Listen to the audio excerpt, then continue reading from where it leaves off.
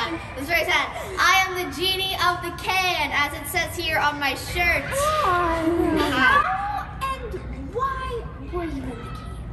Well, that's my house for the time. What? But I have been summoned here to Windermere Elementary to organize a canned food drive from November 30th to December 14th. We'll be having a competition between the grades to see which class can collect the most amount of canned foods or vegetables. Ooh. The class with the highest amount of these canned delights will receive the coveted Golden Eagle cans. Ooh la la. I know, right? Oh, okay. So the cans will be given to families in need during the holidays? Exactly. We will be partnering with the Pflugerville First Baptist Church, and they will be coming by to collect the cans that your school collects.